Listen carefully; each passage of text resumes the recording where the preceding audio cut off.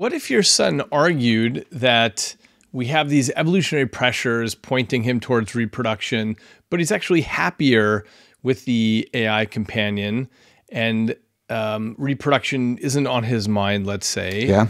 What would you argue to him? I would say that I would concede an AI companion in the short term could make him much happier than a person. A properly configured machine can do whatever you want and will never disappoint, will never betray, will never get bored of you, and so on. At least in the short term. I would wonder about long term. If my son said that he was going to go to a machine, and this is an idea adopted, as you all know, from the philosopher Robert Nozick, where it would put him to sleep for the rest of his life. And while he's asleep, he'd have these amazing dreams, these amazing experiences of adventure and love and great kindness and so on. But he'd just be lying there, experiencing them. And I said, I don't want you to do that. And he said, Dad, it's even more fun than living a life. I would say we benefit from friction.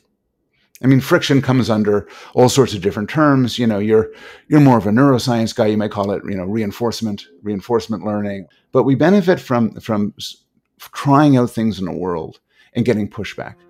And that makes us smarter.